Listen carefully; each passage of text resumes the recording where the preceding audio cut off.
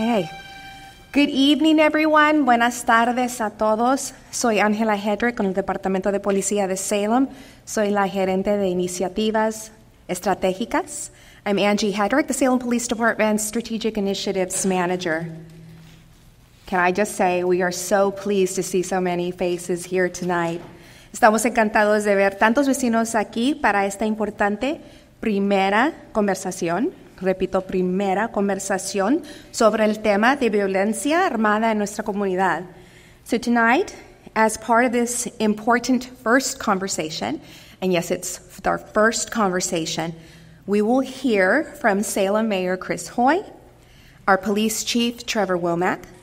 Escucharemos esta noche comentarios de parte del alcalde de Salem, Chris Hoy, y nuestro jefe de policía, Trevor Womack.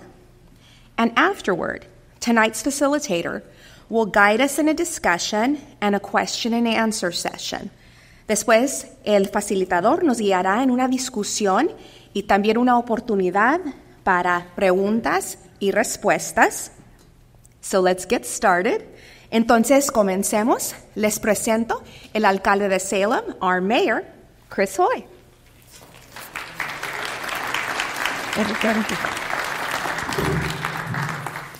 Well, good evening, everyone. It is so nice to see so many people here. I really appreciate you coming out this evening and joining Chief Womack and I here in East Salem to have this conversation. Tonight, we will be discussing how we can join together as a community to address the violence we are seeing in our city. Chief Womack and I have been having this discussion for some time now regarding the violence that's occurring and the violent crimes that we're seeing. We've been having these conversations for a little over a year. Tonight's discussion is a continuation of those conversations and the next step after our joint work session that we held in November. As you may remember, last November we received a presentation on the findings of the gun violence problem analysis. At that time, we were presented with excellent information on the problem, how it's growing, who is being impacted, and where those impacts occur. We've also heard that we, as a community, can make a positive impact on the problem. And we can start to make an impact because we have good information to start with. We know who is involved. We know more youth are getting involved. We know that the number of people engaged in violence is limited to a small segment of members of our community. It's about 0.01% of the community. We know that the people involved generally know one another. And we know that those impacted are also young, have a history of participating in or being impacted by violence, and have limited access to pro-social support systems. The scale and scope of this problem and the knowledge we have about who is impacted and involved provide us with an important opportunity to interrupt this behavior. We have an amazing leader in Chief Womack, who is an expert in violence prevention, and we have a skilled and committed police force. And we know that enforcement is only part of the solution needed to reduce community violence. What we are creating here tonight is a committed community partnership that includes community-based organizations, youth and community leaders, members of law enforcement, and criminal justice. And we have another important group of supporters here as well. How many of you came out tonight just because you're a member of the community and you care about Salem? Let me see your hands. That is excellent. Thank you so much for being here and for showing up for this conversation. We need everyone here to come together to create systems that support our community members and interrupt violence. I know that many of you are here because you already are committed to this work. You want to support our community, provide pro-social opportunities, provide pathways out of negative behaviors, and offer alternatives that are safe and viable. Tonight is the first of our CVRI meetings where we will continue to increase awareness of this issue, build our list of stakeholders and partners, and gather input to inform our efforts. As the mayor of Salem and a member of this community, thank you for being here tonight, and thank you for your commitment to our city. I look forward to seeing what we will create together.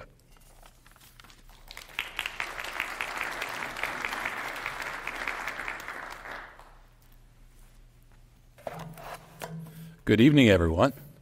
My name is Trevor Womack. I'm the Chief of Police here in Salem, and I'll echo a few of the mayor's comments. I first want to start out by just thanking everyone for being here. The fact that you're here shows that you do care and that you want to engage with us on this conversation on this incredibly important public safety issue that we're facing. Specifically here tonight, we'll be very blunt and upfront what we're talking about. We're talking about shootings occurring in our city, especially shootings occurring out northeast, Salem, where we are tonight. So I'm very happy that you're here. This is a first step, as the mayor indicated. We'll have additional meetings, but this is a good first step to get the conversation started. The rise in shootings and violent crime in Salem is affecting everybody at some level, for sure, and violence resulting in the loss of life or serious physical or emotional injury in our community. It leaves friends and families reeling. It forever changes the trajectory of lives for some folks in a profound way. But we also know that not everyone in Salem is experiencing this violence in the same way. Shootings can and do happen across the city, but they're definitely concentrated in a certain area in our city. And so for folks living in those areas and neighborhoods, they're experiencing the violence in a very up close and personal way. And like I said before, sometimes the impacts are profound and changing lives forever. So that's why we're here. And I want to talk a little bit about that community perspective before we start the conversation, because for me, for my department, for all of us, I think, it's important to keep the perspective of those most affected by the violence in mind as we begin to talk about solutions. So just for a moment, I want to ask you to think about one of our most recent homicides that occurred in our city, a shooting homicide. A 15-year-old boy was shot and killed, and he was found dead in a pickup truck not too far from here in northeast Salem, Evergreen and D area, parked in front of a single-family residence in a neighborhood. And so just imagine for a moment, take a moment to think about that young man's family, their tragic loss, how they're feeling today still, I'm sure. Think about the family that lives in that home where that tragedy occurred in front of their house and how that changes their perspective on their feeling of safety in their own neighborhood where they live. Think about the person that found that young man dead in the vehicle and how that changes that person's view on safety and well-being. No one should have to experience that in our community. That's not tolerable. And I think it's important that we keep the perspective of those individuals, especially the ones that are directly impacted by the violence occurring in our community, at the top of our mind while we begin this discussion. Another perspective that I think is important to bring to the front of mind right now, that's on my mind often and weighs heavy on me, is the perspective of our police officers as well. So our police officers are daily seeing what's happening with violence in our community. They're exposed to it daily. And the fact of the matter is, as shootings increase in the community, so too does the risk of an officer being involved in a shooting, or God forbid, being shot and killed in our community. So the safety and well-being of our police officers matters also, of course. And their experiences and their thoughts on how to approach this problem matters as well.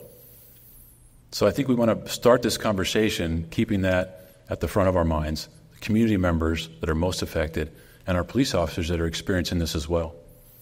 And by the way, they're not too different. They're not two separate groups. The police are the community are the police. There's many of my staff who either grew up here in Salem or they live here now and they're raising their families here. I live in Salem. And so the level of violence in our community affects all of us, community and police officers alike. So that's why we're here.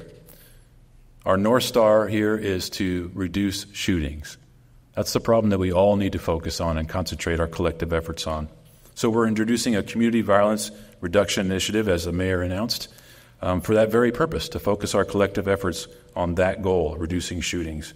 We're using that term community violence intentionally. It's a term that comes from the federal government. There's some grant opportunities, for example, to reduce community violence. And so I want to define that term. We're talking about a specific type of violence.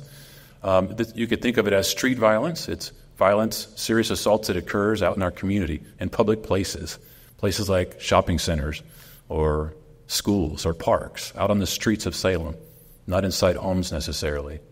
It also involves people that aren't necessarily related or even know each other very well at all. So it's not domestic violence, for example. That's a different type of violence. We're talking about that community violence, the street violence that happens out in public spaces between people who may or may not know each other very well at all. So we want to stay focused on that definition as well. So in collaboration with our criminal justice system partners, our policing partners, I see some in the room here today.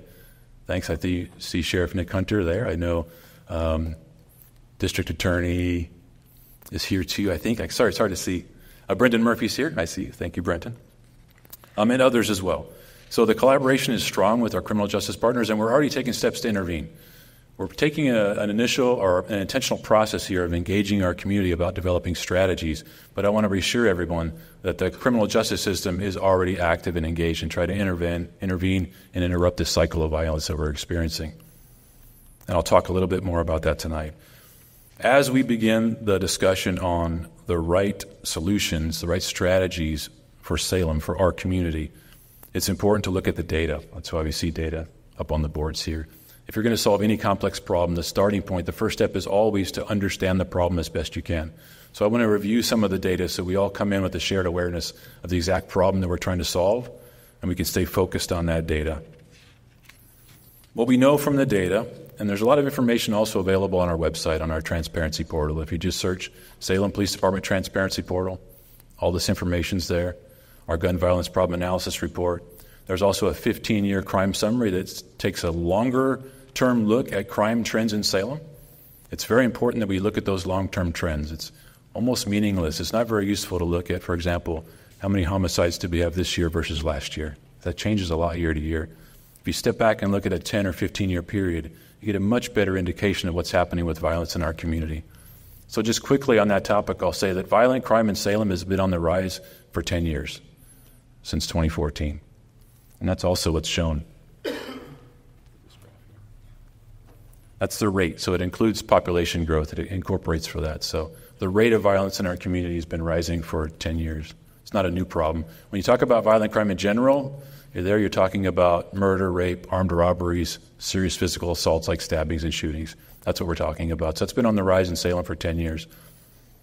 More recently, though, when we talk about the shootings that are increasing, this community violence that we're talking about, shootings have doubled. We did an analysis for 5 years' worth of data, and shootings doubled, as you can see, from 2018 to 2022. Those are the fatal and non-fatal injury shootings. So shooting homicides and non-fatal injury shootings doubled in that 5-year period. So we wanted to understand that more. We had some researchers come in, really look at each and every one of those cases that occurred over that 5-year period. Want to know where they're happening, why they're happening, who's most at risk of being involved. And that's a lot of this data that we have here. This is a printout or an enlargement of a summary that we have on our website as well. And hopefully some of you probably grabbed a copy of that on the way in also. So let's just review some of that. We know from the data that shootings happen in a relatively small area of Salem. It's roughly 5 square miles. Now, shootings do happen everywhere throughout our community, but they're definitely concentrated in that 5 square mile area. That's only about 11% of our geography as a city. So what's important about that, what jumps out at that for me, is that what seems often to be a large, out of control, unmanageable problem, it starts to look a little more manageable when you think about how concentrated this is in this area. It's important to stay focused on where the data points us and directs us. It also reinforces what I said before about your perspective on violence in this community is heavily dependent upon where you live, work, and play. So who's involved? Who are most at risk? It's also very important to understand. So we know from the data that most of our shootings, the victims and the suspects involved in shootings, are young adults over the age of 18, generally 18 to 34, so young adults in the vast majority of our shootings. And they're overwhelmingly male, which is not a surprise. 87% of our shootings involve men. About half of our shooting victims and perpetrators are Latino. And I say that because that's what the data shows us. It's not about labeling any group, disparaging any group. This is about risk identification for the equitable redirection or creation of services to reduce risk. When I say that, reduce risk, what that really means is save people's lives. That's what this is about. We also know that juvenile involvement is on the increase. In that 5-year study period, juvenile violence was increasing within that study period too, so it's ramping up. And we found that about 18% of the shooters involved in these shootings were under the age of 18, and about 10% of the victims. So it actually weighed heavier towards the offenders, those committing the violence, as young individuals under the age of 18. But it's important to keep in mind that that's still less than 20% of our total shootings. That means about 80% involve those young men that I talked about before, 18 to 34. So as we approach this problem, what the data tells us is that we have to be concerned about the juvenile involvement. We have to think about strategies to interrupt that cycle and prevent and intervene for juveniles. But we also, vast majority of the cases involve young adults. Make sure we stay intentionally focused on intervention and prevention efforts for young men in our community as well. Also, we know from the analysis that about half of our shootings involved men that are associated with gangs or groups of individuals that know each other that are involved in criminal activity. That's what we're referring to here, too. Obviously, if you're involved in a group that's involved in criminal activity, naturally your risk for things happening to you increases. That's what the data shows us. It's a risk indicator. So this is not about labeling young men in our community as gang members. I'm very sensitive to that, what that means and all that entails. Again, this is about identifying risk so then we can come together as a community and understand what's the right way to reduce that risk, save lives. As the mayor mentioned, it's a relatively small number of people that are connected to gangs or groups in that way. We estimate it's about 200 people or less. It's less than 0.01% of our population. So just like the concentration that we have in our area of 11% of our city, when you're talking about several hundred people, less than 0.01% of our community, you can focus. You can make a big difference. And what seems like an out-of-control, unmanageable problem begins to look manageable. There's things that we can do here to have a dramatic impact if we pay attention to the data. We also took a look at how our unsheltered population is affected or involved in violence in our community. We all know that our unsheltered population has been on the increase up and down the West Coast for several years. What we found was about 15% of our shootings, again, these shootings in this 5-year period here, involved a victim or a suspect that was unsheltered. And when I say homeless in this situation, I mean living out on the streets in an unmanaged environment, people out on the streets of Salem that are homeless. That group, the subgroup, actually trended more towards the victimization. So the risk was higher to be a victim when you're unsheltered than be an offender. But it was about 15% of the shootings involved an unsheltered individual. So again, it helps us focus on where we need to pay attention and direct our resources. So these data are extremely important. Again, what seems to be an unmanageable, overwhelming problem can begin to seem manageable, gives us hope, and we don't have unlimited resources or money. So we have to focus. It's critical that we focus, pay attention to this data. We also know we're not the first community that's ever dealt with this problem. There are models out there to look for and learn from. Every city needs to develop their own strategy that's specific to their community, but there are models to follow and to learn from what's effective in other areas. And what we do know, generally speaking, the most effective strategies involve the police. And when I say the police, I'm speaking on behalf of the entire criminal justice system here with me, the police and the community together.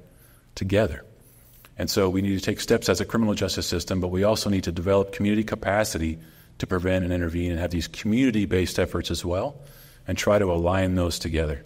That's when you're going to get the exponentially bigger results. That's what the research tells us and the evidence tells us is most effective. And that's what we're after. There's no time to waste. These are life or death situations for our community members.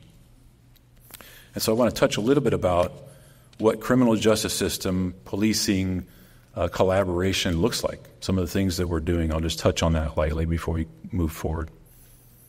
And I want to introduce someone that's here with me today. Debbie, if you just stand up just for a second. This is Deputy Chief Deborah Aguilar. She's actually officially a Deputy Chief on Friday. So thank you, Debbie. I'll be swearing her in Friday. And so I'm introducing her because she's leading this effort for me on behalf of my department. So she and I together are focused on these collaborative efforts. Together we are making shootings reduction a priority for our department. It is the top priority for our department. For me and my staff, there's no important higher level priority than the safety, the physical safety of our residents, the people that we serve and protect. And our partners are aligned with this as well. I want to thank Marion County Sheriff Hunter for being here. I mentioned you are also already Sheriff. We talk often about all sorts of topics. We talked just this morning about community violence and how we're approaching this problem. We are collaborating closely and well, and especially in certain areas of our community, on the east side especially, there's this jigsaw puzzle of a dividing line of where city starts and ends and the county starts and ends. And when shootings happen on one side or the other, it doesn't matter for our community. It shouldn't matter what jurisdiction that occurs in. We should be working closely together to make sure we're sharing information and collaborating, and that's just what we're doing. So I know, because I speak to the sheriff frequently, that he too is making this a priority for his organization as well. So Sheriff, I want to thank you for that leadership from the top of calling this out as a priority for your agency as well. We're also seeing leadership from our elected leaders, the mayors here tonight. He mentioned a joint work session. I wanted to call out that example. I don't know when the last time that happened in Salem, but when that gun violence problem analysis report was produced, the first thing we did is we came together as elected leaders, Marion County commissioners, city councilors, and our mayor. We had a joint work session in the same room to look at that data together, because we know we're going to have to approach this problem together. So we're seeing leadership from the top with our elected officials as well. It's very encouraging. I'm hopeful that we'll have another work session. I know that the sheriff's office and the county are now doing another gun violence problem analysis. This initial data we had was only City of Salem data. And so now the county is also doing the same type of research, look at shootings that are happening in the county. We have that report. We'll be able to come together again and even learn more, and it will help us align our resources even better. And what do we do? This is especially our lane. We're law enforcement professionals. We enforce the law. We respond to crime. We investigate crime, and we solve crimes. And we arrest offenders. If you pick up a gun in this community and you use it against somebody illegally, we will identify you. We will find you. We will arrest you in constitutionally appropriate ways, and you'll be prosecuted fairly through the system and held accountable. That's what we're committed to, and that's what we do. We do a very, very good job of that. We have almost a 100% homicide rate, a clearance rate for our homicides in this community. We solve our cases. We want to make sure that we continue to fund ourselves appropriately, train ourselves, and equip ourselves properly to do that work. And a lot of partners are helping us with that now. So we have a Marion County Safe Streets Task Force, or a Violent Crimes Task Force that exists. There's some formalized agreements in place. And I want to mention the folks that are involved in that. This is a team that's actively calling out violence, working to solve shootings, seize illegal firearms in our community, and prosecute the most violent offenders. These partners include us, the Salem Police Department, the FBI, Federal Bureau of Investigations, the Marion County Sheriff's Office, our Marion County District Attorney, Kaiser Police Department, the DEA, the Drug Enforcement Administration, ATF, Alcohol, Tobacco, and Firearms. They're definitely focused on illegal guns being used in our community and prosecuting traffickers of illegal guns. The U.S. Attorney's Office is helping us pick up some of the cases for the most violent offenders and prosecute them federally. We have Woodburn Police Department involved. There's a lot of connections sometimes between cases there and Salem also. And also the U.S. Marshal Service, who are very, very good at locating and apprehending folks that are wanted for violent crimes. So that partnership exists. We're meeting regularly. We're calling out violence, and we're prioritizing that as a group. It creates many more shared resources to bring to bear on this problem. We're also enhancing our technology. I just want to give a few examples. Automated license plate readers. They're just cameras that capture license plates only in our community in different areas. And what that does, it plugs into a system to where we can quickly identify if a vehicle is used in a crime. We can know where that vehicle was, or if we know the vehicle's wanted in a crime, we can quickly identify where they are when it pops up on our radar and intervene. That program is expanding with the addition of our body-worn camera system. We have in-car cameras now. Every one of our police cars now captures license plates with an automated license plate reader. The amount of data is incredible, and it's very helpful for solving violent crime cases. We are also at the Salem Police Department becoming a major hub here in Oregon for ballistic evidence processing. So our partnership with the ATF has allowed us to get the technology needed to analyze shell casings and bullets that are left at crime scenes, and the capacity to analyze that data, which helps us connect cases. So, for example, we will find guns that have been used in Salem and in Portland and in Seattle and in Woodburn. And that helps us connect cases and identify who's responsible and intervene. So we're leveraging and expanding our technology as well. And just generally, our information and data sharing is on the rise. With that example of the Marion County data analysis occurring is just one good example. One other step that we just took as a community, so our mayor and our council just temporarily authorized some funding for just 2 years for a new violence coordinator position to operate out of the city manager's office. We haven't filled this position yet, but it's a step forward. The idea there is that position would help coordinate some of the community capacity that we're talking about developing. Things like this meeting right now, a person would help us convene those type of discussions and coordinate resources. So that's a good step forward for us. It's temporary funding, though. We're facing a budget crisis right now. We need to find permanent, lasting funding for resources like that, including resources that are needed at the police department, by the way. So today's meeting is a key first step in developing the community-based response that we need. I'm excited to now also introduce someone who's here with me, Mr. Ben McBride, to help facilitate this part of the community conversation. And I'll turn it over to him, but he'll introduce himself too. But Ben has a unique set of skills and experiences about bridge building, bringing communities together, but he also draws upon a very deep personal experience on community violence reduction. I think is very valuable. So, Ben, I'd like to turn it over to you now, so thank you.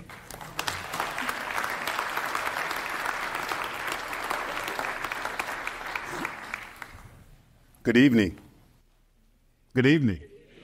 You know, you're going to have to talk back to me tonight. Let's try it one more time. Good evening. So first, I want to just start off and say that looking in this room this evening reminds me of a room I sat in about 13 years ago. But the things that you all are already ready to do as a city, we had to organize around, bring our mayor to sit on the platform, bring our police chief and the chief of probation to be on the platform, and demand that they would do. And I want to just encourage you that you all are starting way ahead of where we were 13, 14 years ago. And I know that that has happened from a lot of unnamed people and work and conversations that have happened. So before I start, can we just take a moment and applaud each other and all the work that's gone into making tonight possible?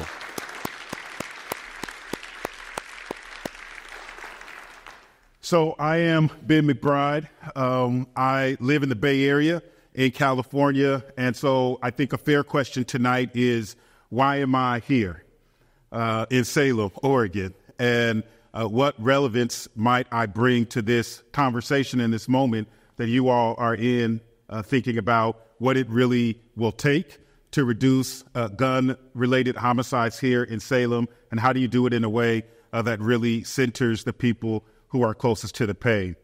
While I know that gun violence is impacting everybody across the region, I want to just ask quickly for a moment by a show of hands, how many folks either live in Northeast Salem or would say that Northeast Salem is home or your roots? Can I just get a quick hand raise? Thank you.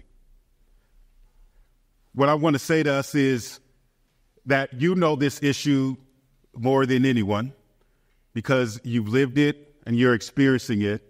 I also experienced this in the place that I grew up and came from and lived for 15 years. About 15 years ago, at the time, I was engaged in being a faith leader, community leader. I was leading nonprofit organizations in Oakland, California. And that was the year, 2006, actually, that we had 148 homicides in a city of 400,000 people. We also had over 500 shootings, which meant that per capita, our city had more shootings and homicides than Chicago. It meant that there was a black or brown body that was dying, majority men. A lot of the data that you all heard here was dying every other day in the city. And the only reason our homicides hadn't broke 200, 300 was because we also have the best gunshot hospital in the country. It was during that time that I relocated with my wife and 3 daughters into an area that they were calling the Kill Zone, which is in East Oakland, very similar to East Salem. And it's the area where the majority of the gun-related homicides happen. And at that moment, 15 years ago, there were a lot of conversations, a lot of great ideas about what we should do. Fantastic ideas, very talented people, smart people who had a lot of different ideas about what we needed to do. But I want to just share a little bit of our personal story about what we actually did do. But here's the hope story I want you to have already at the end. Our city, a city that had averaged 100 homicides every year for 40 years, reduced gun-related homicides by 50% over 5 years. So I'm here a little bit from Salem's future, if you will, to tell us that we can solve the epidemic of gun violence in our communities. We can save lives, and we can do so even in the areas and the communities where it feels the most difficult to do. It was for the reason that the organization that myself and my wife started a decade ago, Empower Initiative. We started this organization because one of the things that we realized in the middle of trying to implement a gun violence prevention strategy was that what was difficult was finding ways to get people who had very different perspectives to sit down at the table and stay at the table and agree upon a shared strategy to implement so that we could do the work to save lives. So here's one of the things that we ran into, and this might sound a little bit familiar to you all's story. At the time of our beginning, many people were saying, well, we need to focus on the young people. Very important for us to focus on the young people. They were saying we need to focus on our teenagers. We need to focus on our kids. Some people said we need more after-school programs. Some people said we need more community center resources. All of these things were true. But one of the things that we learned then, and it is still true now, and this happens across the country, that is less than 0.5% of any city's population that leads to over 60% of the gun-related homicides. That data point is true in Salem, and it's true across the country. Here's what it meant for us in Oakland. I want to boil it down out of those percentages and really make it a real story for us.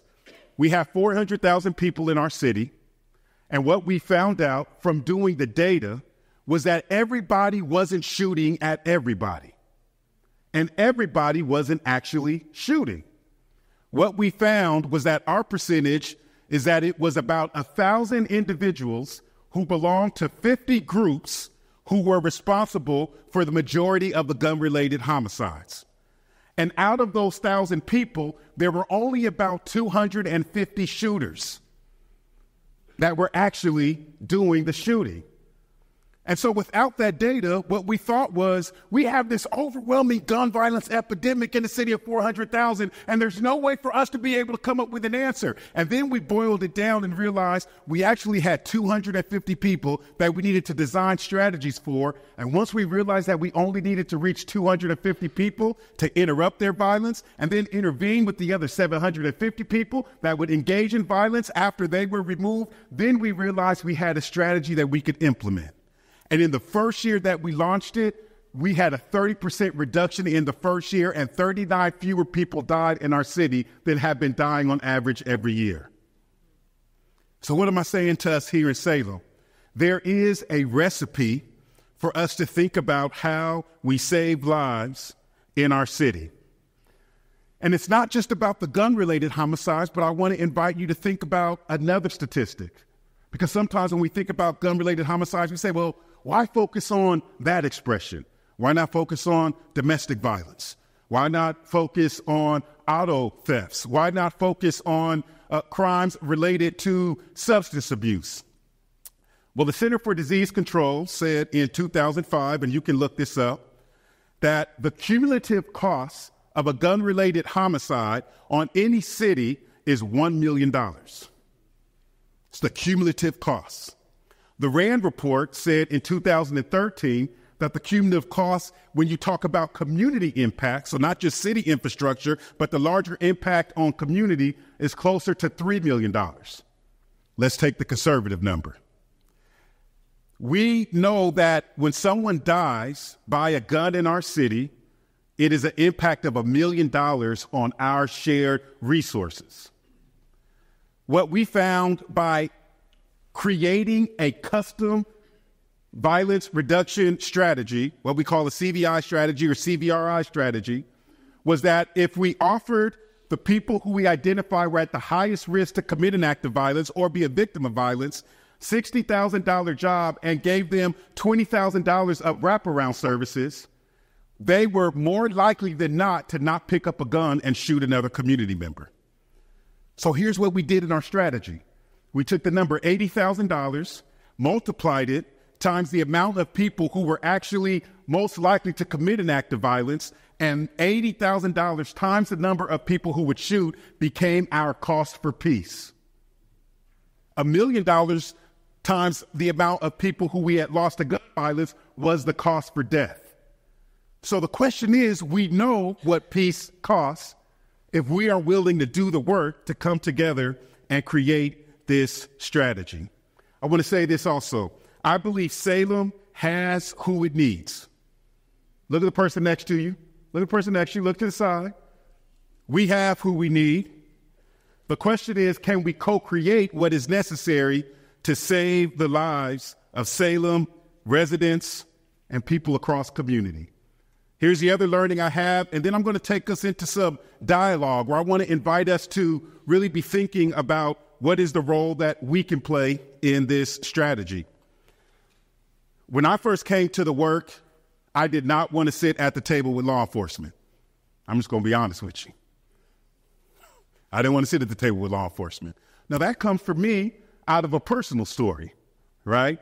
The only gun I stared down is that of a police officer when I was 18 years old. My brother was assaulted by a police officer while being a Bible college student and studying to be a pastor. My great uncle was killed by off-duty police officers in North Carolina and lynched for being in an interracial relationship. So I had a lot of personal reasons why I didn't feel comfortable sitting at the table with law enforcement.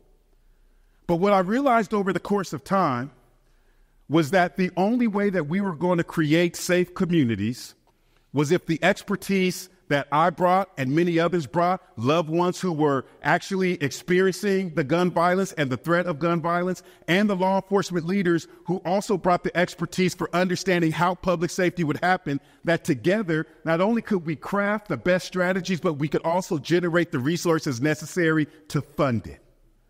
And together, we could sit at the table and save lives. And now the work that we did years ago has now become the national model that they're using across the country. So I want to invite us to ask ourselves in this moment, who is it that I need to become in order to make sure that together we save the lives of Salem residents? Now, if you would indulge me, repeat after me. I'm going to turn you to a black church just for one moment. Then you'll go back to being who you are. But repeat after me real quick. Say, everybody doesn't have to do the same thing. But say, everybody has to do something. So the question I want us to be asking is, what is the something that I can do to help ensure that Salem, sisters, brothers, and relatives are no longer dying at the hand of a gun, but we are creating the kind of circle of belonging that ensures that Salem residents become safe.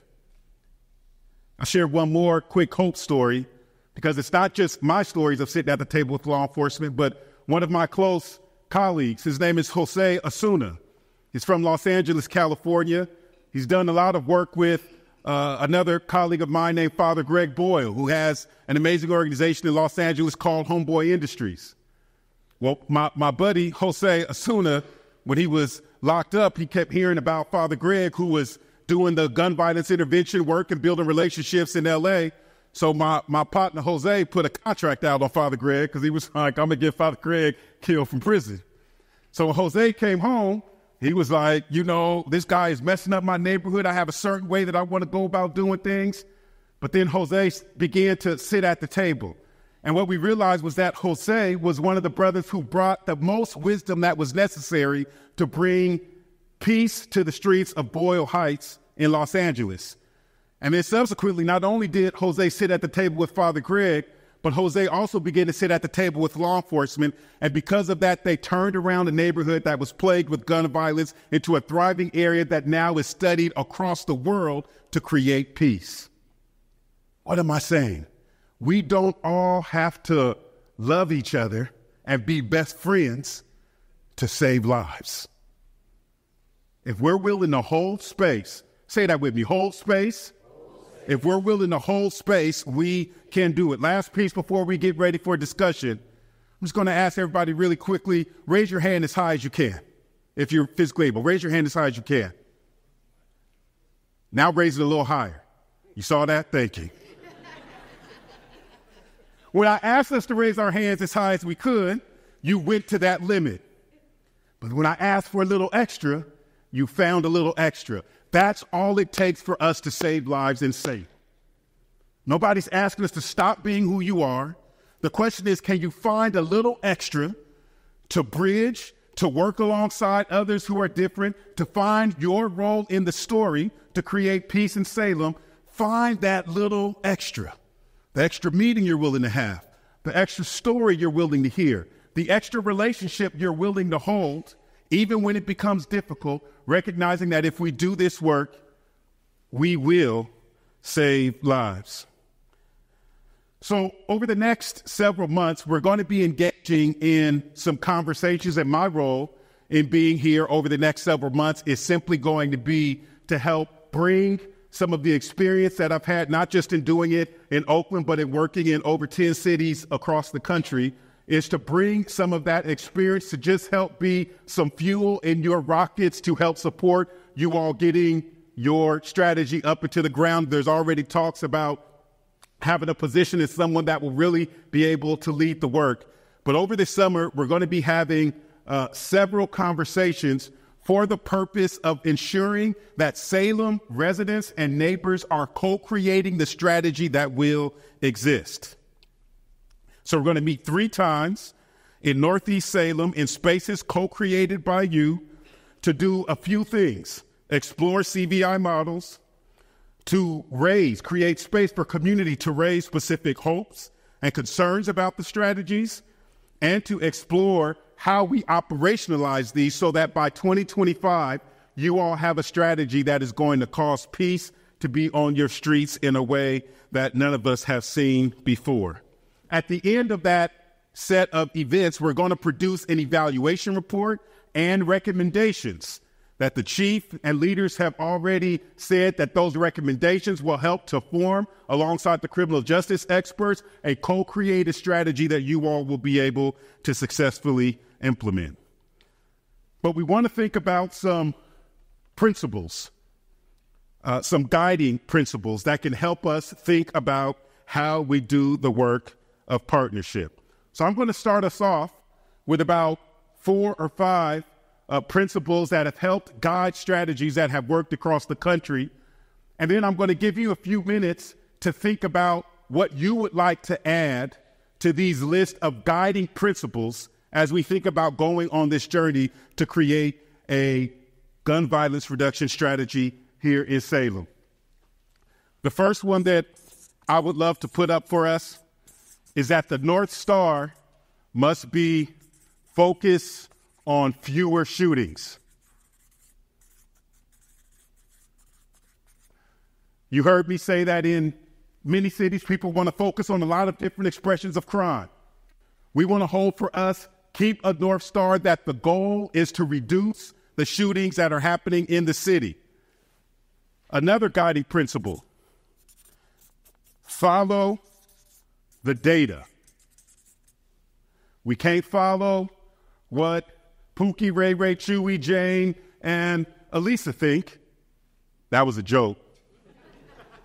But we've got to follow the data. The data will actually tell us who's at a high risk to be shot, who's at a high risk to do the shooting. Another example, from us doing the data and doing the work together, we came up with an actual rubric, if you will. And what we realized was that those in our city who are between 18 and 35, who were either on probation or parole, had already a previous background for a firearm offense, had known somebody who had been shot within the last 6 months, and there was another factor. We were able to predict who was at a highest risk to commit an act of violence or be a victim of violence. And it informed the kinds of strategies where we got a chance to go have a conversation with people and say, you're at an incredibly high risk to be shot, and we want to figure out how to come up with a very custom strategy to make sure that we save your life, the lives of your children, and make sure that you live a wonderful and fruitful life. This is the reason that we've got to follow the data. Another guiding principle is measure progress. So we don't want to just think it's going well. We want to actually measure that it's going well. 2 more that I want to lift up as a guiding principle. We must do intervention and prevention. Somebody say at the same time. We've got to do them at the same time. Sometimes people say, let's just work on prevention. We got to help the kids. We got to have after-school programs. Absolutely. But if we don't stop the people who are actively shooting, no matter what prevention work we're trying to do for kids, if a kid is growing up in the neighborhood where they're being traumatized by gun violence, it's going to be very difficult for the impact of that program to overdo the experience of that trauma. And lastly, the principle is collaboration between community and the police. These are 5 principles that I want to kick us off with. North Star: focus on fewer shootings, follow the data, measure progress, intervention and prevention, and collaboration between community and police. I'm going to give you about 3 minutes really quick to do one of 2 things or both.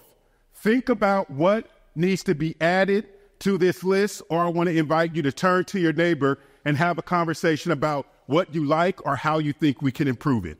Let's take 3 minutes, and then I'm going to bring us back. And for those who have thoughts about what other guiding principles we need to have, I'm going to ask you to come to the mic and share those over the mic so that we can get those over the board, okay? Let's take the next 3 to 4 minutes. Think about what you want to add to this board or have a conversation with your neighbor about your thoughts about these guiding principles. Let's do that now.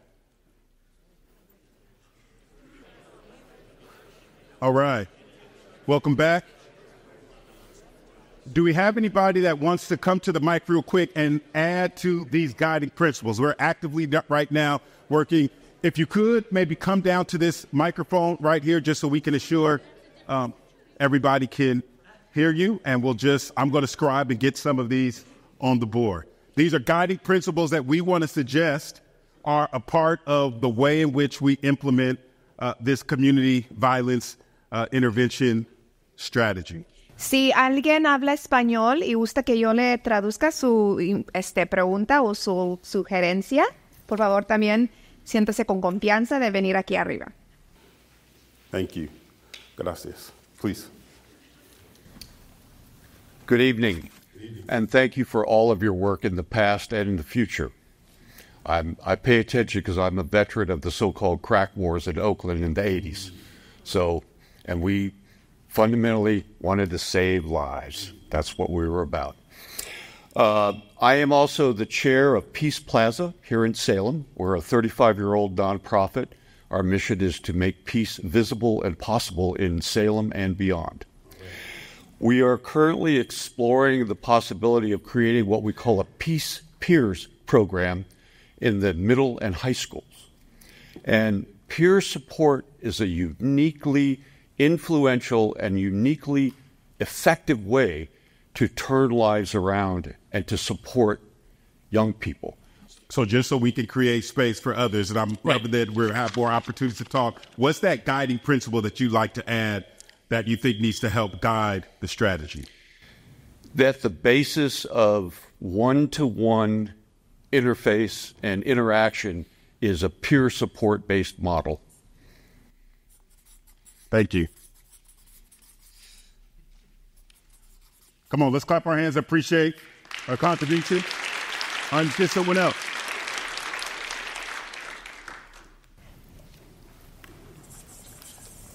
I'll make it quick.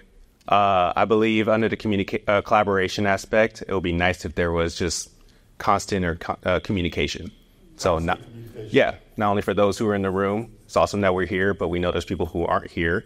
How can we ensure that they are in the know and aware of what we're trying to do here too, and be a part of the work? All right. Thank you. Come on, let's appreciate our community member. Please. So when I start thinking of the things that we should be doing to help address these issues, all of them have in common are the things that these people have already said with communication.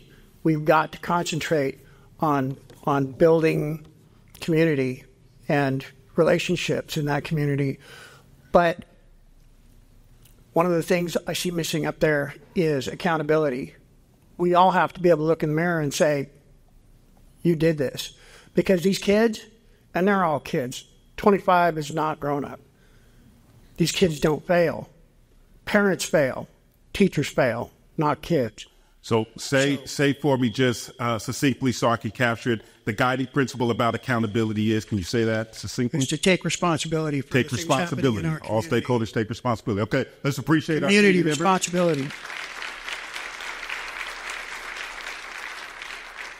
Let's see if we can get 2 more, and that's going to take us from the 5 we started to hopefully being 10. Please. Just to learn and grow from conflict. To learn and grow from the conflict. All right, let's appreciate. And last but not least. Oh, thank you. I just want to say, like, overcoming the spiral of silence in some of these communities. You said there are about 250 people, so there must be somebody immediately around them. They're scared to speak, or whatever reason they don't. That way we can narrow it down and say how to assist.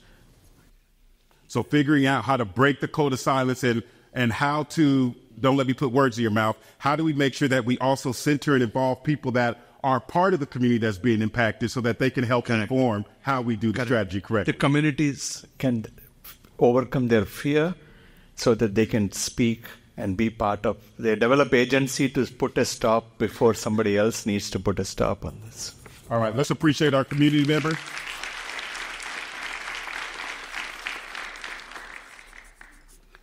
This is just the beginning, and I want to give, I'm hoping to give us some hope and some inspiring. The strategy that's going to be made is going to take all of us co-creating how it functions, right? What needs to be in it. And I will, just to underscore what you were lifting up,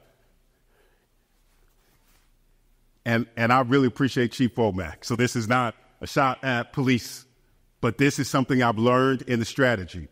Law enforcement cannot stop the shooting. They respond after the shooting happens. The only people who can stop the shooting are the people who are shooting. And so what we have found is when we can also find ways to engage and intervene before they shoot. And from every department that I've worked around or city strategy that I've worked around, law enforcement has always been on the side of if you can prevent the shooting, we'd much rather you prevent the shooting than us respond to the shooting and investigate the shooting.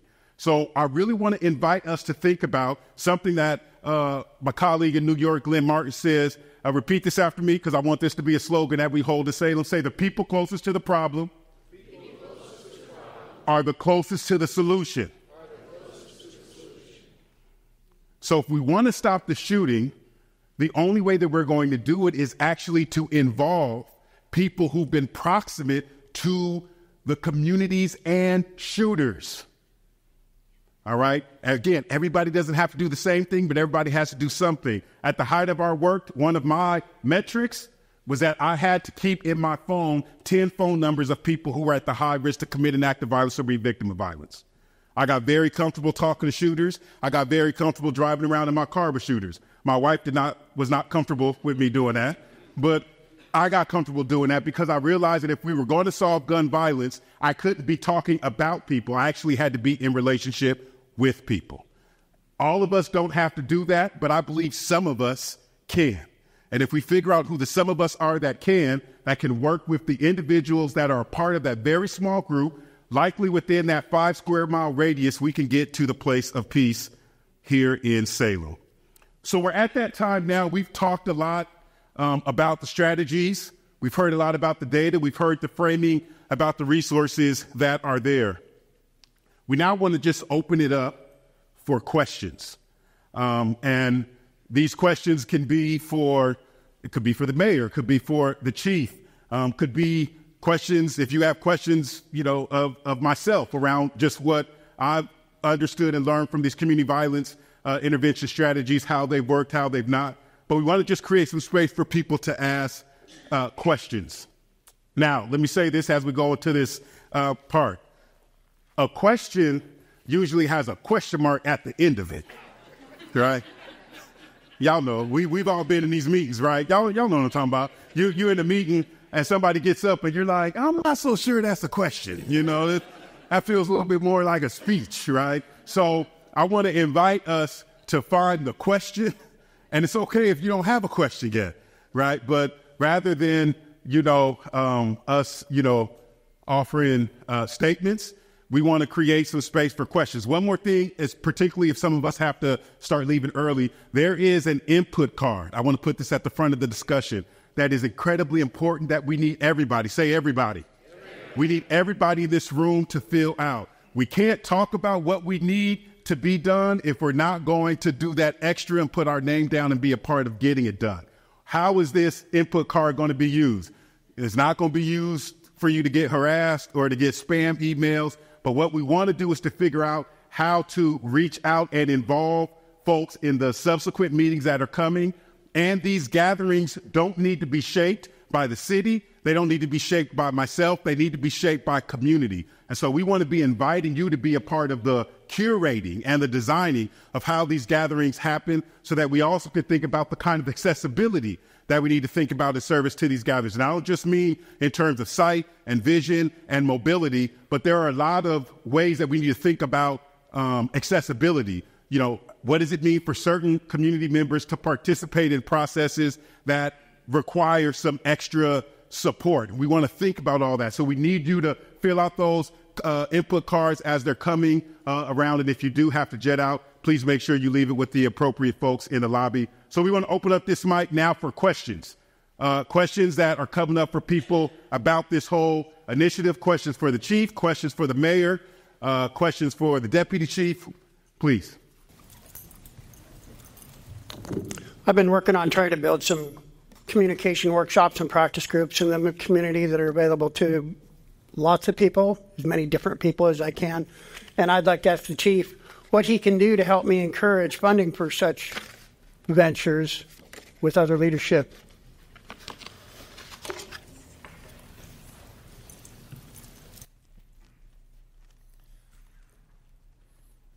Three priorities I have for our police department that I'm thinking about for this year. Number one is community violence intervention. Number two is our budget. Budget is a very extreme problem for our city right now. We're looking at facing cuts, not just with police, with all of our general fund departments. And so when we ask any question about finding funding, it's in that entire context. And so I think through this process, and Ben kind of touched on it, if we can come up with a strategy together, we can co-create that, and we identify the things that actually need to be done that we think are going to be effective, and we cost those out, then we can start talking about how to identify funding for those. Right now, we are in an environment where there's just not enough funding for current resources on the city side, talking about government side. And so that's kind of where my mind is right now about funding. So I think we need to go through this process, identify some priorities as a community for this topic specifically, and then we can talk about how we possibly fund them. Thank you. Please. Thank you. This question is for our police chief. Ben should stay up here, chief. I think they go. Salem Kaiser School District took a decision to cancel the SRO contract and program. We have 40,000 kids, close to 40,000 kids. One of the guiding principles is collaboration of community and police together in a way that they learn to respect each other and work together. So in the absence of SRO, how do we envision our children learning to understand the police and respect the police and vice versa, so that we can build a harmonious community policing model for the future? What gives me the hope is this ideal or this guiding principle of collaboration. And I think I love the way Ben described it, as far as we don't have to like each other or love each other, but when we have a shared interest around a certain problem that can bring us together, and we have to be committed to that partnership even when it gets extremely difficult. And I've been in that situation before too, where we're stronger together and we have to come together regardless of our ideological differences or whatever pulling us apart. We need to set that aside, because the value of the partnership is so much more important than those differences that we have. And so that's just my general response to that. Specific to SROs and that relationship there, it's done and gone. That's history, and now we need to figure out. We still have a great. I see some of my school district partners in the room right now. We have an excellent working relationship. Just because that one specific type of relationship went away, we still communicate regularly around threats and student activities. But I do believe we need to create more spaces, since it's not going to be that organic relationship of an SRO continual presence in a schoolroom. Right? This doesn't exist anymore. There are other opportunities for those interactions to occur. Just as some practical examples, what we're doing is we're entering into formal agreements. If you take a look at our strategic plan, there's a lot of information in there. One is about this trust building, especially around youth. And what we've done for the past 2 years is we've engaged in relationships like with Salvation Army and with the Kroc Center, signed MOUs with how we partner with kids programming there with our police officers, same thing with Boys and Girls Club, same thing with YMCA. We're interested in anybody else that wants to partner with us around child youth engagement with police. We want to enter into those relationships together, and so we're formalizing some of that. So if it's not happening the way it did before in the schools, we're making sure it happens in other venues outside of the school district. So I think that's extremely important, though. If I could I want to plus one something with all the great conversations that are happening, and I think I see brother's going to come in one moment, all the great conversations that are happening about youth, our young people, and what needs to happen in terms of police-community relationships. Important discussions. We got to keep having it. The conversations about law, we got to keep having it. But I also want to highlight something. When it comes to implementing a community violence intervention strategy, we must follow the data. Because if we're not careful, and I've run into this in multiple cities, people will diagnose where they think we should begin, but the data is not telling us that's where the problem actually is. So in the city where I first learned these strategies, everyone, as you heard me say, wanted to focus on 14 to 18. They wanted to do youth programs.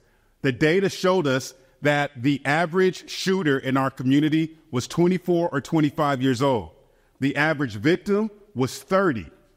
So we had something called Measure Y, and all the money was going to youth programs. And we couldn't figure out why the money going to youth programs wasn't tamping down gun violence. But the reason it wasn't was because the young people weren't the people shooting. It was the young adults. And once we made the switch and moved away from Measure Y and went to Measure Z, that's when we got to the 5 years, 50% reduction, right? So I really want to invite us, even if we have maybe and I say this respectfully, a pet project. Maybe there's something you're like, I'm really passionate about this. Amazing. But following the data is how you'll actually save lives. Can I just quickly chime in on that? And again, the sheriff, I've called you out several times, but there's only 2 programs. I'm going to use an example here. Sometimes we can think about violence. Sometimes I think about violent crime as a public health issue too, right? We think about addiction. We think about addiction and trying to deflect people from the criminal justice system, and actually what works to help pull people out of their addiction. It's peer mentors, people that have a history of being addicted, that have pulled themselves out of that situation. Now they come alongside other people that they can relate to. They're credible messengers, and they help them guide them out of that issue and problem. It's the same thing you're talking about here. I don't have, my lived experience is way different than someone that's grown up in a life of violence in our community. I don't have that sort of credible messenger ability myself, but if we find people like that in our community, we think about it more of a public health way. So I'm calling it out, Sheriff, because there's only 2 programs that do that work in the state of Oregon. There's about to be a lot more from the Measure 110 reform that just happened, but it's LEAD, it's Law Enforcement Assisted Diversion. Your program is being looked at as a model all across the state now. And I just want to call that out because that's an example. You can apply that same line of thinking. People that we may consider having some troubled past and some challenges in the past that have pulled themselves out of that situation and now are helping others do the same. We can apply that same line of thinking towards young men 18 to 35 in our community that are high risk. If brother, could I just have you wait 1 second? There was a brother that was ahead of you. I just want to call for it. Thank you, sir. Please.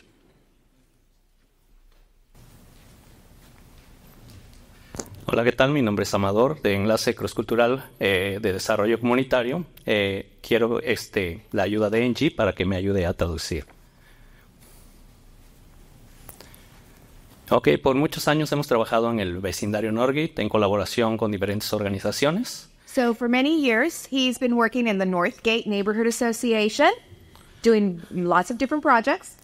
La pregunta es, una de las estrategias que me gustaría que incluyeran, no me dio tiempo de decirlo. He said that he didn't get an opportunity to give input on the principles, and so he'd like to do that now. Es una inclusión real de la comunidad. A real inclusion of the community. Esta es la segunda vez, segundo evento que he participado, y en el data que es importante, This is the second event that he has participated in, and in the data that's being presented. Una pregunta que tengo para el Chief, Police, A question for you, Chief. es hasta ahorita, ¿qué tipo de comunidad o qué comunidad es la que está más afectada y la que está haciendo el shooting? El tiroteo. Okay. So, which is the community that is most affected, but also, which is the demographic that is doing the shooting? Hasta ahorita. Up to today. Yeah, it's about 50% of our shootings, and so there's obviously other demographics involved too, but about 50% of our shootings involve Latinos as victims and suspects. So this is the community. If you follow the data, again, this isn't about labeling a community. This is about reducing risk, and if we need to focus our resources, we can have the biggest impact if we focus on and interact with our Latino community around this issue. Okay, este es el segundo evento. So this is the second event. Y el flyer está en español. And the flyer is in Spanish. Y esta conversación es súper importante para que sea también en español. La anterior también. And so it's super important that when we communicate, that we communicate the information in both English, but Spanish is also needed. Entonces, vamos a hablar de data. So let's talk about the data. Aquí el data se necesita el español. So the data requires Spanish. Para que la comunidad hispana, que es más afectada, so that our most affected community, our Hispanic community, en una o de otra forma se requiere esta información en español. In one way or another, the data should be presented in Spanish for them. Entonces no queremos he tenido muchas experiencias en liderazgo. And he has a lot of experience in leadership. Que las principales presentaciones so the primary presentations son en inglés. Are in English. Y la comunidad hispana está involucrada en esos temas. And the Hispanic community is very involved in those topics. Pero hasta después de las principales conversaciones, incluyen en español. So then after the primary presentations are done, then it's an afterthought that the Hispanic community is thought of. Y es por eso que la parte de nosotros de trabajar con la comunidad y poder colaborar, nosotros colaboramos. Y muchas gracias por esta oportunidad de poder estar aquí. Pero la expectativa era de... Déjame traducir primero. So that was a lot. So what he's trying to say is that he's here to collaborate. And so he wants to make sure that we continue that collaborative process so that the people most affected are involved. Yeah. See? And thank you for the opportunity. Very good. It's just our dear brother, hermano. I would love for us to be able to talk before you leave, because I also wonder what it would look like if we could actually make one of the events that we do, the primary language be Spanish over English, so that the community and the population gets to come and experience it in their heart language. So we'll love to follow up. So it's a line we say, repeat after me again, say targeted no, that's not how I say the line. Say universal strategies, don't always lead to universal goals. Say targeted strategies lead to universal goals. So the reason I really want us to think about that is what I'm hearing our brother lift up is that the community who is most impacted is having to participate with this in a way that does not center their language needs as primary. And so we need to think about, as a community, how do we co-create to ensure that the community most impacted gets that? It's something that we call targeted universalism. We'll talk more about that over the course of the next several sessions, so that we make sure that our Spanish speakers, Latino relatives are centered in this work, and we're following your lead. I'm really grateful for that contribution. Anybody else want to bring a question? I know we're getting almost about time. Oh, please, there you are. Thank you. I have an observation. Story and a question. The observation builds upon what the previous gentleman said. If a community has a problem, does it make sense for another community to solve their problem?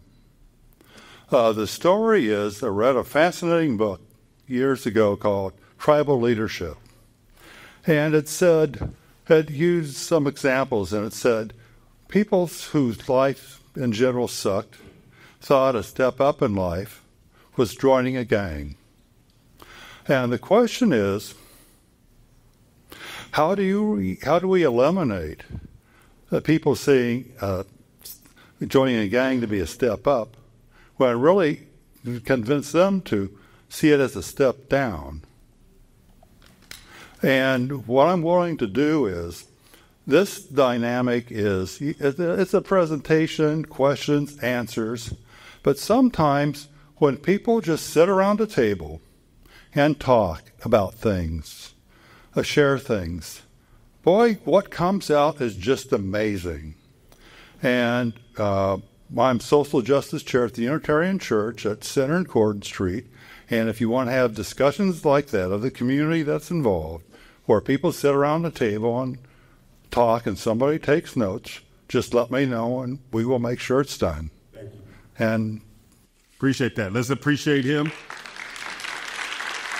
I just wanted to give us an example of kind of a conversation that he's lifted up. These are some of the tactics that are a part of CVI strategies. One of the ones which Chief knows very well that we've done in some cities is called a call-in. And in the call-in, what we've done is we've identified those that are actually at the high risk to either be a victim of violence or were actively shooting at others. And myself, at the time I was a faith leader, along with law enforcement, we had the sheriffs there, we had the DA, we had the U.S. attorney, as well as we had those who formerly incarcerated relatives. We had mothers who had lost their kids to violence. We would all come and sit at a table and have a conversation about how we would put the guns down. And by the time we got done with the end of that practice, we would do it 4 times a year, bring in the people who were actively shooting at each other. And the rate of people making decisions in that meeting to put the guns down and choose life was at 70%. So these are, again, more ideas and practices that you can implement right here in Salem and save lives. I'm going to get out of the way so we can get a couple more questions in, please. So we've been talking about following the data so much, and I live and work in Northeast Salem, but both my home and my place of employment are in the county because such a large percentage of Northeast Salem really is unincorporated Hayesville. So how do we follow the data if the data is incomplete? And is there a timeline for the county's data analysis?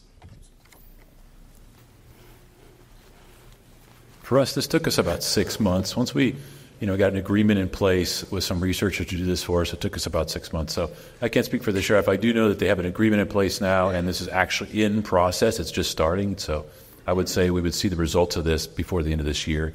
We'll have additional data to look at, specifically what's happening in our county jurisdictions. Accurate to say, Sheriff? Okay. Please. So I have a quick question about Oakland. And what you and your community did is commendable. But it seems like in Oakland, violence has risen over the last 2-3 years. I think there was like 120 homicides last year. Right. So what happened? You had this going, and then what's happened? We stopped following the data. So what happened is once we got the reduction, the stress of following the process as we were fell off, and a lot of different ideas started coming saying, well, we don't need to keep implementing the CVI strategy. There was a new group of people that said, I think we should create an Office of Violence Prevention, a Department of Violence Prevention. There were some other people that said, well, we now need to start investing in this because shootings are not at an all-time high, and we took our eye off the ball. And subsequently, what happened in the last few years is the problem analysis changed. So now they're doing a new problem analysis led by some of the colleagues from California Partnership for Safe Communities. And what they're identifying now is that the people who are shooting are now not 24, 25. They're actually younger. So now the strategy that they created, because they stopped following the data, now it's not working. And we went through a whole political crisis that was really all from a lot of people that agreed with each other in terms of political ideology, but there was a lot of egos in the way that wouldn't center the problem instead of centering what they wanted. And so after 3 years of spiked violence, now they're re-implementing what we should have never stopped doing and doing it right now. Well, it's easy to do this. We did it. Right. And then, as you said, take your eye off the ball. Absolutely. That is easy to happen. So one of the things, thank you, one of the things that I encourage people to have and maintain, yeah, please appreciate her. Repeat these words after me, community working group. That is the body that needs to sit over the gun violence prevention strategies, not just when it's bad, but even when it's good. So once the gun-related shootings, that's silly. The gun-related violence goes down, that's not time for us to take our eyes off the ball. That's actually time for us to double down and make sure it's a part of culture. I know we've got several people now in line, and it's about that time. So I'm going to ask us to do some rapid-fire questions, and then I'm going to be handing it off in just a couple of minutes, please. Sir, I thank you for coming here. And I know this is probably costing the city money for you to be here. But here's my question. It could be for the mayor or the chief. The chief, we met. He knows I was irritated. I took the Community Police Academy, and I was irritated. And I'm irritated now because here we are having a thing regarding gun violence. But the data shows it's been going on for how long? And Chris, I've known you for 4 years. Your first priority has been homeless. But public safety has been put down, way down. And I wonder why all of a sudden you guys want to bring this up when Salem's been hurting for 3 years with shootings. I live by McKay Park. There was a shooting the other day. They got a 15-year-old kid with a gun. You know, and it's getting irritating.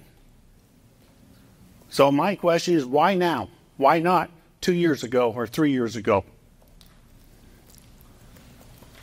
And I see, Chris, you just shrugged your shoulders. No, we're just looking at each other. Who should answer? Well, no, I'm just... I think for me, we have the data now. We've looked at it. It's something I've been talking about for 3 years. Like, not a lot of people have been paying attention, but in multiple public venues, I've been talking about the rise in violent crime since I got here 3 years ago. The data analysis, the reason why now, I think, is because we actually did a data analysis. It did cost us a little bit of money. Had the researchers do that 5 years worth of analysis. That data got a lot of interest. It lifted up the issue, and we did that. We did that as a police department. We looked at the data, we created the report, and now look at all of us. So we're paying attention to the data. That's why now. That's a simple answer. Why now is because the data is glaring and we're all looking at it. It's getting a lot of interest. If I can help us, just because I want to make sure we get a few voices in, and if I know we're at time, can I ask for us to give at least just another 5 minutes, because we have some of our women community members and neighbors, and I want to make sure we get their voices in here as a part of the discussion. So thank you, brother. We're hearing you loud and clear. Let me say this one thing before you go on. When we think about public safety, I really encourage us to recognize that it's like a string of yarn in a ball of yarn, right? So it's not just one expression or another. When we think about unsheltered relatives and unhoused people, if you look at the data, one of the highest percentages of people that are being impacted by gun violence in Salem are actually unsheltered people. So a part of this strategy, the more you lean into the data, and if we come into it, certain with critique as we have it, certainly come in asking hard questions, but I really want to encourage us to keep the problem centered.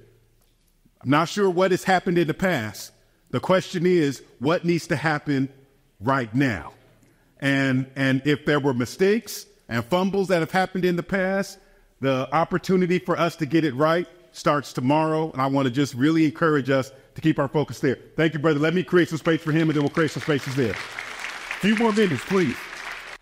Okay, so this is a question for you. I would like if you could, to paint a mental picture for us of what a successful, mature CVI looks like. What are the methods, tactics, nuts and bolts? What does this thing look like at the end? Absolutely. I'm going to refer you to a tool to reflect on and really get it, which is a case study in Hope, which you can Google. It's done by the Gifford Center. That's really going to unpack it. But the nuts and bolts are going to be making sure you have a law enforcement group that focuses on those that are at the highest risk. So there is an enforcement function that needs to happen for CVI model. A consistent community work group that has people collaborating across difference, shooting reviews, case management and case study of the people that are actually at risk to commit violence, and directed, targeted resources for those that are identified to be a high risk or a low risk.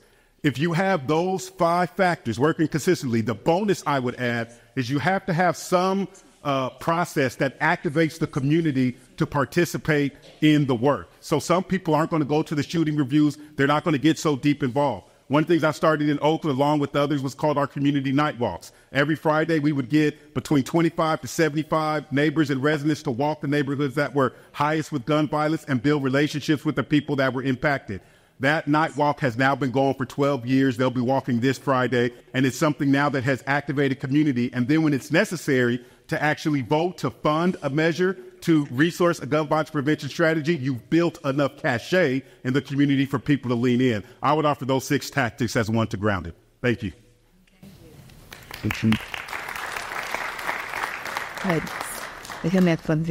So I'm going to preface that these 3 ladies are here together, but one's going to speak on behalf of the group. Okay. Buenas tardes. Mi nombre es Marisela Lagos. Good evening. My name is Marisela Lagos. Soy coordinadora de programas de prevención para jóvenes. I'm a prevention coordinator with youth programs. En la organización La Coalición para la Igualdad de Salem Kaiser. And they're here with Salem Kaiser Coalition for Equality. Y esta tarde estoy aquí.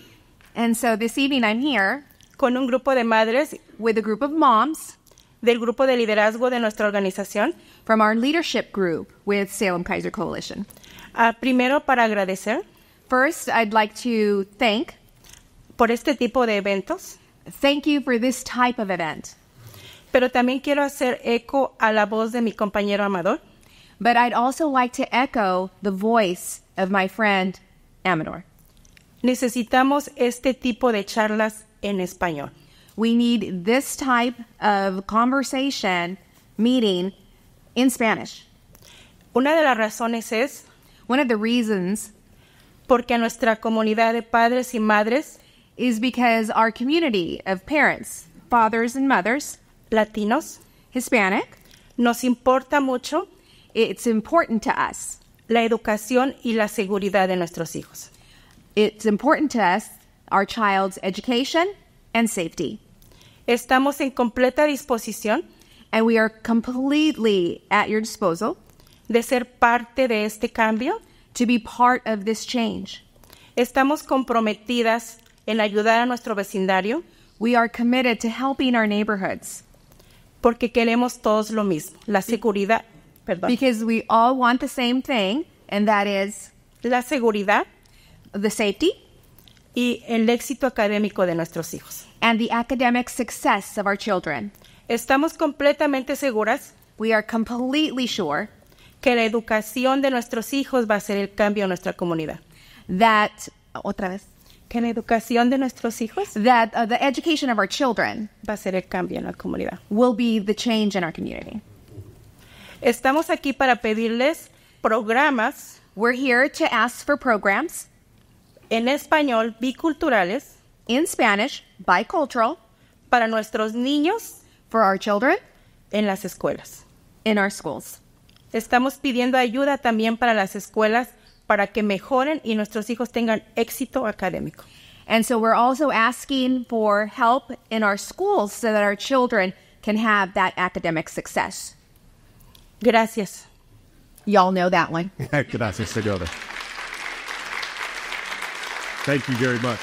We'll have we got 2 more. These will be our 2 final comments for the evening. Please. I think you need me. Okay. Maybe. Yes, well, thank you, Ben, Mayor Hoy, Chief Womack, thank you. and this is for you, Chief Womack, is with the number, and we hear the numbers out of Oakland, the 1,000, and there's the 250 shooters that have been identified.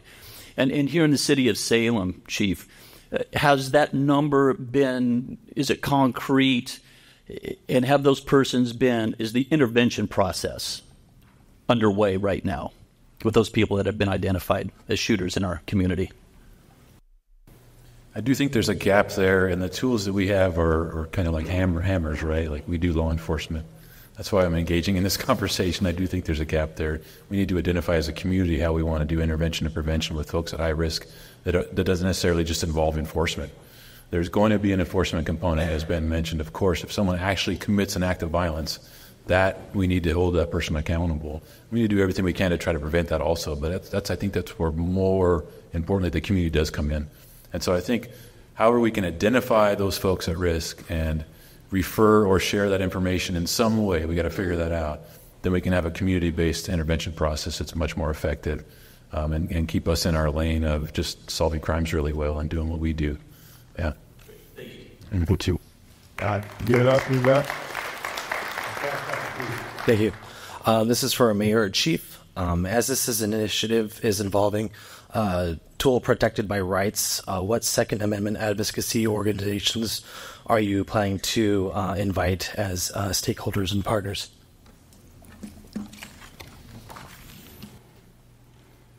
Every group, every perspective, every voice matters in this conversation. This is a kickoff meeting.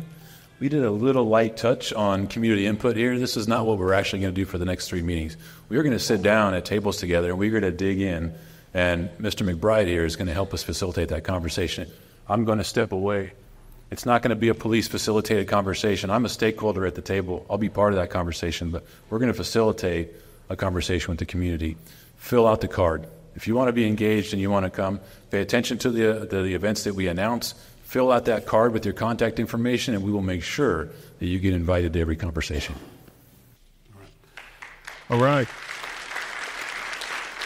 Before I yield my stead, just want to say thank you to everybody for the attention, for the energy. I know this is heavy stuff, but I hope you're feeling inspired. I hope you're feeling encouraged around this work. There's nobody coming to save us. We are who we need in this moment. So let's do the work to widen the circle of human concern, help to save lives, and create peace and belonging here in Salem. Thank you for allowing me to be your guest host, and I'll offer it back up to Angela. Thank you.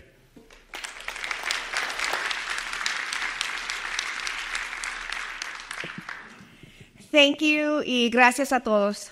Thank you for that extra 5 minutes. Gracias por los 5 minutos extras que nos regalaron. I do want to just make one more last plea. Una preguntita o una sugerencia más. Que necesito que todos completan su tarjeta para mantenernos esa comunicación. So I really want to stress that it's important for us to continue this conversation.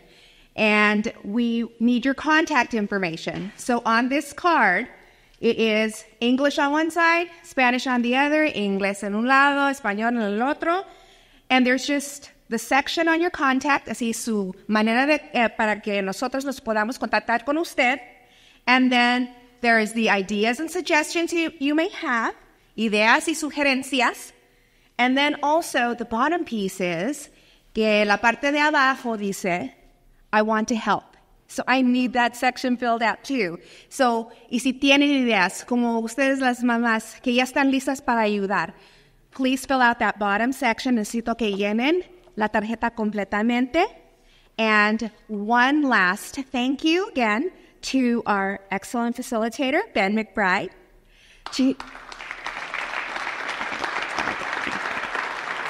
And to Mayor Hoy and to Chief Womack for their time and their presence here tonight. Y gracias también a nuestro facilitador, el señor Ben McBride, nuestro alcalde, Chris Hoy, y nuestro jefe de policía de Salem. Gracias por su presencia y estar aquí para este asunto tan importante. Thank you again, all of you. Have a good evening. Buenas noches.